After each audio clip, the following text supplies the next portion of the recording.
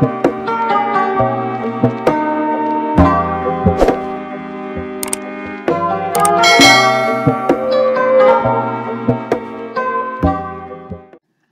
there and welcome to the Big Bang. Here we continue our exploration of the silver-silver chloride electrode. In the previous video, we discussed some chemical and biomaterial considerations of polarizable and non-polarizable electrodes. Here, we explore an electrical model or representation of this electrode. An electrode, represented here in blue with a gray cable, usually comes in contact with a tissue which has been wetted with a gel. In our previous video, we discussed how the calculation of the electrode potential is done by adding the half-cell potential and the ohmic, the concentration, and the activity over potentials. These different aspects of the electrode system can be represented by different elements in a circuit model. Recall that the half-cell potential is a function of the electrode material, the metal ion concentration in solution, and the temperature. Meanwhile, the activity over potential depends on the conductance due to the activity-energy barrier. It will be larger for polarizable electrodes and smaller for non-polarizable electrodes with a very good conductance. This is the simple model, schematic, for the electrode potential. We start with the half-cell potential being represented by a single cell. In principle, there will be another half-cell potential at the interface between any two layers through the electrode skin interface. The resistor in parallel with the capacitor is RD. RD models the leak resistance represented by the activity over potential, which depends on the conductance of the activation energy barrier.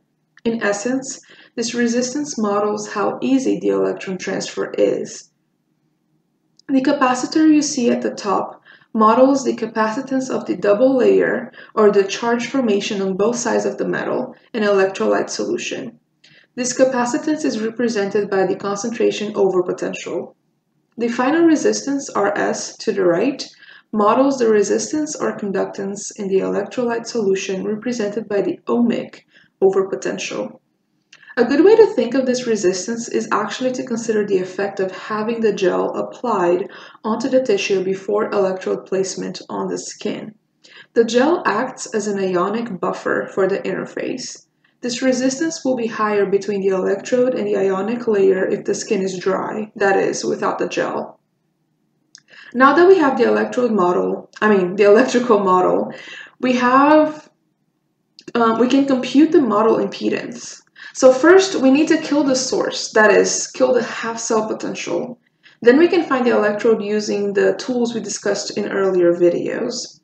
The RD and the CD are in parallel, while the RS is in series with RD and CD. The final electrode impedance is RD over 1 plus j omega times RD times CD. Then all of that is added to RS.